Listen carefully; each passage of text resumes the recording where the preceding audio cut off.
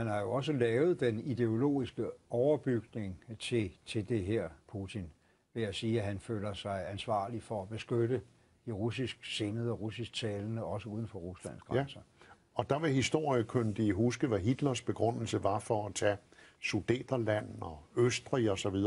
Det var at beskytte tysktalende. Og Putin har ovenikøbet sagt, at på intet tidspunkt i historien har der været så store fremmedsprogede mindretal uden for deres moderland, som tilfældet er i dag med de russisktalende uden for Rusland. Så han har jo virkelig malet banen op.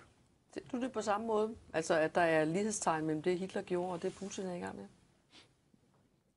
Ideologien, talemåderne er jo beslægtet. Altså derfra så til at sige, at Putin er villig til at bruge de samme metoder, der er et meget, meget stort hop.